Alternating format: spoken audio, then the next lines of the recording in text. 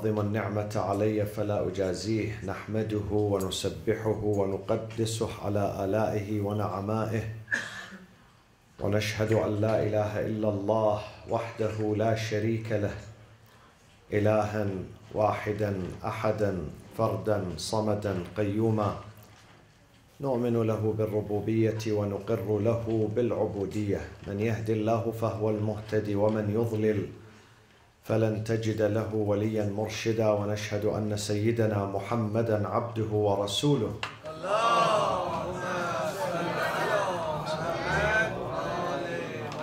أرسله بالهدى ودين الحق ليظهره على الدين كله اللهم صل وسلم وبارك وترحم على محمد وآل محمد كأفضل ما صليت وسلمت وباركت وترحمت على إبراهيم وآل إبراهيم في العالمين إنك حميد مجيد وصل اللهم وسلم على جميع الأنبياء والمرسلين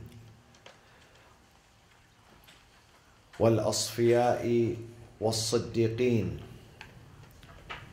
وعترة نبيك الطيبين الطاهرين المعصومين والخيرين من أصحابه المنتجبين ومن تبعهم بإحسان وإيمان إلى يوم الدين. عباد الله، أوصيكم وأوصي نفسي بتقوى الله ولزوم أمره. بسم الله الرحمن الرحيم. لكل جعلنا منكم شرعة ومنهاجا ولو شاء الله لجعلكم أمة واحدة ولكن ليبلوكم فيما آتاكم فاستبقوا الخيرات إلى الله مرجعكم جميعا فينبئكم بما كنتم فيه تختلفون. صدق الله العلي العظيم. اللهم صل على محمد وآل محمد. One of the most important subjects in the Islamic faith and Islamic thoughts and theology is the subject of pluralism. Pluralism of religions and doctrines and faiths. Oftentimes this subject of pluralism is neglected among the Muslims, especially in the East, in Muslim societies back in the East. It has been bypassed. They don't speak about it. They don't mention it. Pluralism means that the divine will, according to many mufassirin, commentators, exegists, scholars of religion, it means that the divine will states that there should be multiplicity, multiple religious communities, not just one. And Allah made it by design. He says in the Quran, وَلَوْ شَاءَ اللَّهِ, in different chapters, numerous chapters in the Quran, beginning with Surah Al-Baqarah and you move forward. In many places in the Quran, Allah says, it would have been easy for me to make all humanity one kind, one religious type, one community, one order, one sharia. It would have been easy for me. God can do anything. But I did not do that. وَلَوْ شَاءَ اللَّهِ لَجَعَلَكُمْ أُمَّةً وَاحِدًا. I did not make you one ummah in religion. Ummah in religion. It means I did not make you one religion, one special religious form or order. I did not do that on purpose. Why? Why humankind is not monolithic? Why we have multiple religions and religious orders? Why we have diversity? The reason is very simple. The reason is because Allah wants us to research. He does not want us to follow a religion by birth. Because you are born in this family, you open your eyes, your parents are Catholic or Hindu or Shia or Sunni or others, and then automatically you join the club and subscribe to their tradition. He does not like to see that. He says, when it comes to religion, I want you to research. I want you to go and read. I want you to go and compare religions and then to find what is the best. I want you to work hard. Don't take religious lightly. See, my friends, when it comes to the simplest things in our life, shopping. Today is a Black Friday. People go shopping, but they don't go shopping blindly. Even if you want to purchase a shoes, you don't go blindly. You go to selective places. You search for it. You don't just buy any pair of shoes and bring them home. Although you can return it, and you know how much it costs, 10 bucks, 20, 30, 40. It's not a big deal. But when it comes to religion, people follow religion blindly. People take religion for granted. People accept what their forefathers have. Inna wajadna, this is the wording of the Quran. Allah says about the mushrikeen, the polytheists, they said to their prophets and messengers, don't talk to me. Don't talk to me. Inna wajadna aba'ana ala ummatin wa inna ala atharihim muqtadun. We find our forefathers, our families, our elders following. Ummah means a tradition, and we are automatically following them. I don't want to change my religion. Don't talk to me. This is bad. This is terrible. Allah says, I gave you brain, and the first reason, the first functioning of this brain is to discover God. The first benefit of aql and reason is to find the right religion. Not any religion, the right religion, the best religion. الَّذِينَ يَسْتَمِعُونَ الْقَوْلِ. The good people are those who listen to different opinions and schools of thoughts. Ultimately, after that, فَيَتَّبِعُونَ أَحْسَنَ. Then they choose what is the best. So Allah wants us to search and to read and to do our homework. And then after that, He wants us to be free in following religion. He does not want us to be coerced or intimidated, neither by a government, as it happens in many Muslim countries, that if you don't follow their path, you are a heretic, you are kafir, you are mushrik. In many Muslim countries, and you know to what countries I am referring to. Or sometimes it's not by the government, it's by the community around you, the society, the peer pressure, sometimes by your parents, sometimes by your friends. People get intimidated and then they have no choice. Now some people, they want to change their madhab, but because of the fear of backlash of his family, his uncles, his extended family, they don't do that. Or sometimes for the fear of losing their jobs. In some countries, not only losing their jobs, losing their lives. Their lives. Allah says this is not good. We want you to exercise freedom. Freedom of choice in choosing religion. And religion should not be imposed on us. Therefore Allah says, I'll give you a choice. Allah deliberately made people into different religions and different names, different creeds, different ideologies. So you go and compare and you have a choice. You have a choice. Otherwise, if He creates one religion, where is the choice? Where is the choice? Imagine all Muslims they had to be Muslims. Where is the choice then? And then why He's taking me to paradise? Because I have no other choice. One day we went to a restaurant and He brought us the menu.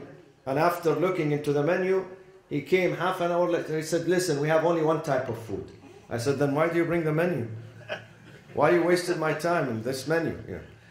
Allah says, I bring you the menu to have the right choice, but to incorporate your aql. Now some people say, Sayyid, this is bad. You have to invite people to Islam. When I invite them to use their aql, I'm inviting them for Islam. If people use their intelligence, their aql, their brain, definitely they're going to find Islam. Definitely. They are not going to go left or right. But because many times people do not use their brain. Even some Muslims, they don't use their brain. They are Muslims by birth, not Muslims by choice. This is why those who become Muslim by choice, I respect them more. Those who follow the tradition of Ahlul Bayt, Shia Islam by choice, I respect them more. I respect them more because they defy all the peer pressure on them, the pressure of the family, the environment, others, and they read and they say this is the right. الَّذِينَ يَسْتَمِعُونَ الْقَوْلَ فَيَتَّبِعُونَ أَحْسَنَهُ. They compare and then they make this ultimate sacrifice in following the right path. And this is exactly what Allah subhanahu wa ta'ala wants us to do. Allah says, we give you guidance. For those who are searching, we will provide them with guidance. Inna alayna lal huda. Allah says, it's upon me, incumbent upon me to guide you if you are seeking guidance. But some people don't seek guidance. They don't want God's guidance, so He leaves them alone. But He says, Inna alayna lal huda. Inna hadaynahu as-sabila imma shakiran wa imma kafura. فَأَلْهَمَهَا فُجُورَهَا وَتَقْوَاهَا. He will inspire us. If we start this journey of search, definitely He's going to inspire us and He's going to help us. So the divine purpose of this plurality of religious forms, Allah says in the Quran in one word. Why did we create different forms of religions? To test you. وَلَكِنْ لِيَبْلُوَكُمْ فِي مَا آتَاكُمْ. To try you, to test you, to test the test of obedience, whether we are following Him or not. So we have different religions and different madahib. And Allah wants to see whether we follow the tradition of the family automatically or no. We are going to say, no, wait a minute. Let me see what others have. Let me read. Let me compare. Let me ask why and why and why. Many whys you have to ask. Many whys when it comes to religion. You should not take it at face value. You should do your research. Research sometimes through teachers, books, readings, asking, meditation, until you can reach the right answer. So Allah says, it's just like creating different races. Why He did not create one race? Some people say to God, God, you created different races, therefore we have racism. You should have solved this problem from the beginning, either making people all white, so alhamdulillah, we all become racist, white, no problem, no other colors, or make us all black. Why do you create black and white and this and that? You're going to create racism. Allah says, no, this was not my intention. My intention when I created multiple races and ethnicities is for you to cooperate and respect each other and find the good things in the others and learn it from them. To compete in goodness, not in evil. Not for discrimination, not for racism, but to learn from each other. Ya ayyuhan nas, remember this verse. Inna khalaqnakum min dhakarin وَأُنْثَى وَجَعَلْنَاكُمْ شُعُوبًا وَقَبَائِلْ لِتَعَارَفُوا. To work together, to respect each other, to learn from each other. Each civilization has something good that we have to learn from them. But this is not as happening. What is happening is exactly the opposite. One race look at himself as being other than other races, above other races. We are not handling it very well. It's like some fathers who give money to their kids, they don't handle it well. Rather than spending it in something good, they go and misuse this money. This is exactly what people are doing with the issue of race today. The same thing with the issue of religion. Allah says, I created different religions. I did not want you to be only on one path. Ultimately, I want to come to me as one. But I want you to find that. I don't want to impose this on you. Takamul in this life, my friends, This life is a journey of takamul. Takamul is progression. Takamul is growth, religious growth. We are not growing physically, only physically. We are growing mentally and spiritually. The soul is also growing and trying to reach the level of perfection, takamul. This takamul is only found when you start reading about others, comparing your religion to other religions, and then choosing what is the best. This takamul. This is an exercise. Physical exercise is to run in the park for an hour. This is physical exercise. Spiritual exercise, when you compare your religion, what God has given you, when you compare this book, the Holy Quran, with others, and then you find, after that you're going to find that this is the best. But not before you compare it to others. If you just take it without comparing it, maybe you learn from it, but this is not takamul. You are not going to grow. Allah says, I want you to grow. Journey of takamul, at-takamul al-insani. One last thing. Allah changed the qibla of the Muslims. They used to pray for almost 17 months. When they moved to Medina, they used to pray to the north, to Jerusalem, Baytul Maqdis, for almost 17 months. One day Allah said to the Prophet, قَدْ نَرَى تَقَلُّبَ وَجْهَكَ فِي السَّمَاءِ فَلَنُوَلِّيَنَّكَ قِبْلَةً تَرْضَاهَا.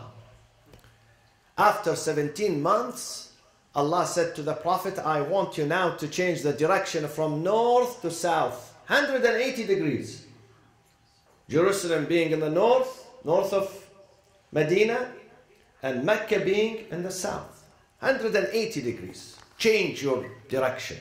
فَوَلِّ وَجْهَكَ شَطْرَ الْمَسْجِدِ الْحَرَامِ وَحَيْثُ مَا كُنْتُمْ. Wherever you go, wherever you travel on the earth, wherever you go, فَوَلُّوا وُجُوهَكُمْ شَطْرَهُ. This is the direction, the shortest distance. This direction is the shortest that takes you to the house of Allah in Mecca. Why? There was commotion among Muslims. Some said, why this is happening? We are used to this direction. Why today we have to pray this in this direction? You know, Allah said, why? For one reason. Listen to what the Quran says. Quran says, وَمَا جَعَلْنَا الْقِبْلَةَ الَّتِي كُنْتَ عَلَيْهَا إِلَّا لِنَعْلَمَ مَنْ يَتَّبِعُ الرَّسُولِ مِمَّنْ يَنْقَلِبُ عَلَيْهِ. We made the change of the Qibla just as a test of obedience to see who's going to obey and say yes to the Prophet and who's going to argue with the Prophet. Argue and turn against him. It's a test of obedience. Test of obedience, nothing more than that. Both are holy. Mecca is holy and Jerusalem is holy. And wherever you face, Allah is there. Does He live in this box called Kaaba? So we have to face the Kaaba? No, Allah is everywhere. Allah is everywhere. But then Allah says, this is a test of obedience. I want to see who's following the Prophet. The same thing with religion. Religion, Allah says, we created different religions, so you go, you study, and then you're going to find out about Islam. And once you find about Islam, you're going to embrace it and love it. And then you will be ready to defend this religion because you already done your homework. You know this is the right religion. And you embrace it with confidence. Some people are Muslims with hesitation. He is Muslim, but he doesn't know whether he's really Islam is the final religion, or he should be Christian, he should be Buddhist, he should be Baha'i, this or that. Allah says, this religion I don't like. This citizenship I don't like. I like a citizenship that you are ready to sacrifice. You say, yes, this is the right religion. The same thing we say about the madhab, my friends. Follow me. The madhab seem like religion. You have to be confident of your madhab. If you are not confident, then there is a problem. You have to revisit your ideology, your thinking. بسم الله الرحمن الرحيم والعصر إن الإنسان لفي خسر إلا الذين آمنوا وعملوا الصالحات وتواصوا بالحق وتواصوا بالصبر وصلى الله وسلم على سيدنا محمد وأهل بيته الطيبين الطاهرين.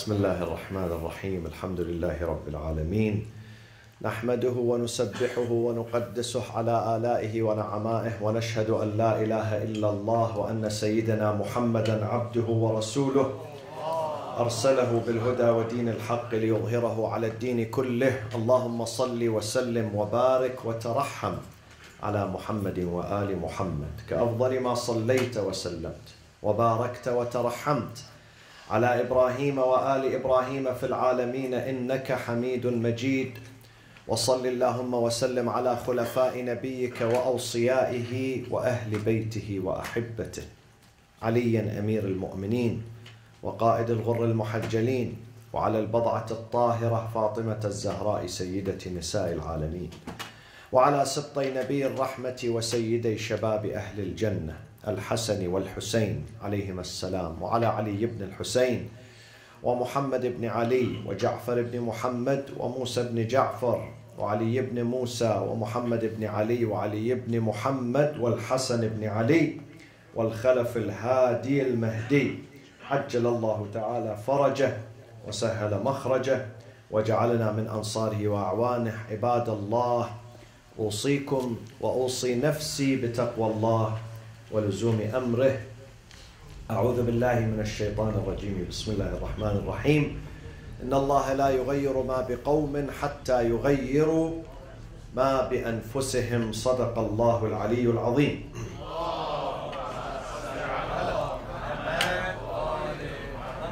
In the aftermath of the Paris attacks, there have been an unprecedented amount of backlash and attacks and assaults on Muslims in North America. It took different forms and different shapes. Some of them are, like the passenger airline profiling, kicking off some passengers because I don't like his face or he was reading something. Or it is bullying of some of the Muslim students in schools. Sometimes it's threats, as it is happening. Some militants in America who are carrying arms are sending emails and letters to many Islamic centers around the nation, threatening them with violence, with killing, get out of this country, we will do this, we will do that. So a number of acts of bias and discrimination and anti-Muslim rhetoric. And this spike is attributed mostly to the mainstreaming of Islamophobia, mainstreaming of anti-Muslim rhetoric by some, unfortunately, political candidates and some lawmakers who are in government, in the Congress and in other departments. And those are playing on public sphere. Definitely when something happens with this magnitude happens in Paris or elsewhere, those who are non-Muslims, they know nothing about Islam. And they know nothing about Muslims too. And they're going to develop a fear.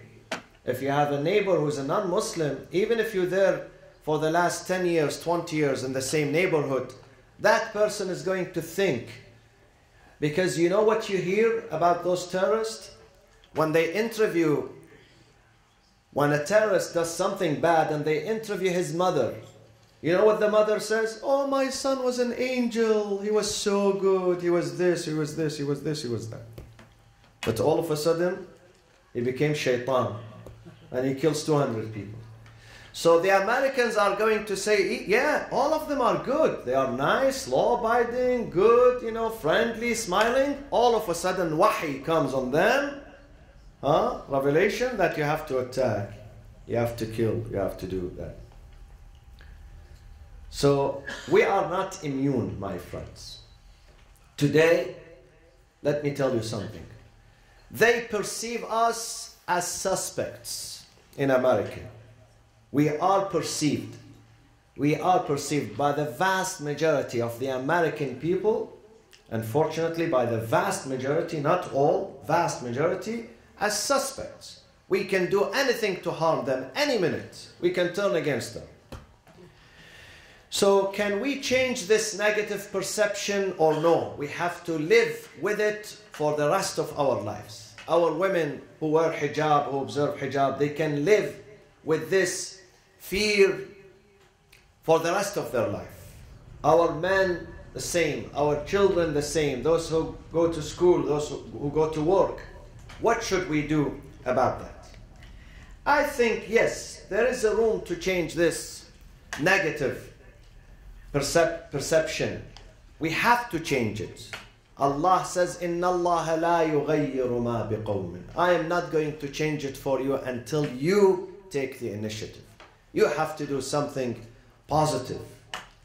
It is about your life, your future. Show me your jihad here. Your jihad, God's saying, I'm not asking you to carry a gun and fight. Your jihad is your brain, your aql, your mouth, your tongue, your pen. I want you to use them to change all these negative perceptions and add your voice and be there. Be there, my friends. Be there. Be in the church, neighboring church. Go there. Even if you are not a church goer, go to the church. Go to the school. Go to the marketplace. Go to conferences. Go to workshops. Go to interfaith gatherings. Go here and go there. Be there. Be visible. Show yourself. Let them see you. Let them see that you are different and you mean it when you are different. We can only counter Islamophobia in America and the West through proactive initiatives and manners. Constructive and proactive manners. We have to engage. How do we combat hate? Through another type of hate? Does not work. How do we combat bigotry? Through another bigotry? Does not work. Through love, through educating them, telling them, yes, we have a problem in Islam. Yes, we do have a problem. As you do have it, you have it in all religions. In all religions we have terrorists. We have people who twisted their ideologies upside down. And we have them in Islam. And I mentioned just last week here, almost every week I mention why we have ISIS. You almost memorize what I tell you. Why we have ISIS? Because we have some Muslims and non-Muslims promoting it, supporting it. It is for their own goodness, for their own political and economic benefit. We have ISIS. So, and this is not our problem. This is the problem of the entire humanity. We all have to put hand in hands and work together to eliminate terrorism. Also, one of the things that we can do, my friends, is to support the advocacy groups. I know we are all busy. We are all running day and night. But there are some Muslim advocacy groups who are doing the work on our behalf. But they need help. They need your help. They need your human resources. They need human power. They need financial assistance. So try to help them. And one last thing, my friends. This is what I witnessed and I experienced firsthand. Is civic engagement. The more you get engaged with interfaith, with law enforcement, with others, with even elected officials, the more they're going to accept you and respect you. Now, maybe some of them, they don't, whatever you do. But that's the small minority. The majority of them are going to accept you. So try to build friendships. Try to build relationships with others, partnerships with others. One of the good things that few members in our community did, just like last Sunday, two sisters from our community, they went to Mission Viejo Mosque, a Shia Sunni mosque, Sunni mosque, church and Jewish temple. They worked together to pack food for the homeless. 20,000 meals, I believe, 20,000 meals. They work together. The men and women of a Shia masjid, Sunni masjid, church and temple, rather than fighting with each other, carrying swords and fighting, and killing each other, they sat together and they were working. And these things, it works. It brings the hearts together. Not the hearts of all people, but the majority of them. And this is what Allah wants us to do. Through this journey of partnership with others, working to serve the humanity. Working together to serve the humanity. So I urge you, my friends, some of you don't participate in these things. You know why? Because you are too busy with your families. Dinner here, lunch there, breakfast there. Today my uncle, tomorrow my aunt, my mother-in-law, my father-in-law, my cousin. Busy with your families. Cut back on this.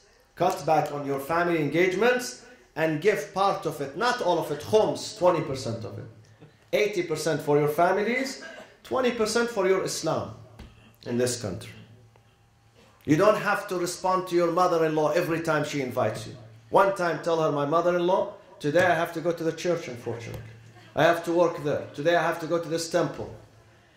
And I ask you, my friends, I ask the Shia Muslims to go to Sunni masajid too. Because sometimes we have to do the work among ourselves, not just with others. And I ask the Sunnis to come to the Shia masajid. We have to exchange these visitations so we can get to know each other better, inshallah. And remember always, Allah does not do the work for us. Allah says, I help you when you start the work. إِنَّ اللَّهَ لَا يُغَيِّرُ مَا بِقَوْمٍ حَتَّى يُغَيِّرُوا مَا بِأَنفُسِهِمْ. The majalis of Arba'een in English are going to start here on Wednesday, Thursday and Friday. December 2nd, 3rd and 4th in English only on Wednesday, Thursday, Friday, inshallah, by Sayyid Hadi Al-Qazwini. And tomorrow we have the Arabic session for the Arba'een at 7 p.m. فنرجو من الإخوة العرب أن يعظموا شعائر الله ويشاركوا في مجلس أربعين الإمام الحسين غدا في الساعة 7 مساء إن شاء الله. اللهم اغفر للمؤمنين والمؤمنات والمسلمين والمسلمات الأحياء منهم والأموات. تابع اللهم بيننا وبينهم بالخيرات إنك مجيب الدعوات إنك غافر الخطيئات إنك ماحي السيئات وجاعلها حسنات. اللهم من على مرضانا بالشفاء والعافية وعجل في فرج سيدنا ومولانا صاحب العصر والزمان. وإلى أرواح المؤمنين والمؤمنات ثواب الفاتحة مع الصلاة على محمد وآل محمد.